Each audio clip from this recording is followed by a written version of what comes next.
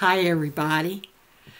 We're going to talk about research using school and educational records today, and I thank you for joining us, and I hope you'll have a good time. My name is Beth, and here we go. The educational backgrounds of our ancestors often provide valuable clues for genealogical research. Schools of all varieties play a pivotal role in the socialization process of individuals. This is especially true at the elementary, middle, and senior high school levels. In previous generations, lifelong friendships and relationships often grew out of these early years.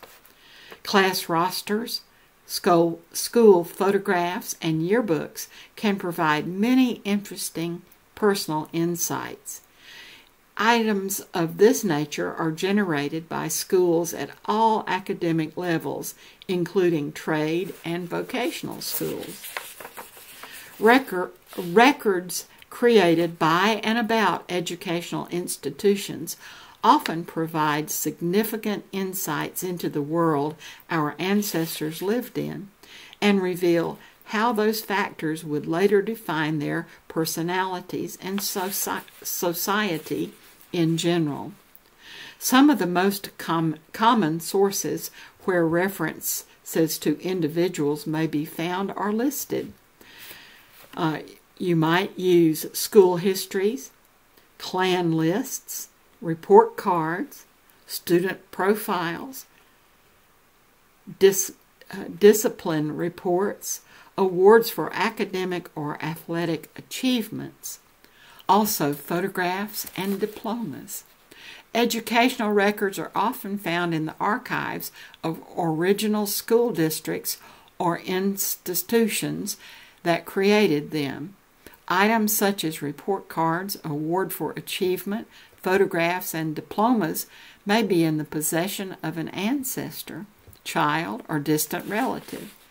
Many of these items may have survived in some old file cabinet or desk drawer at home. Keep this in mind when planning a visit to the home of a relative or family member whom you suspect may have this type of information and not realize the significance of the material.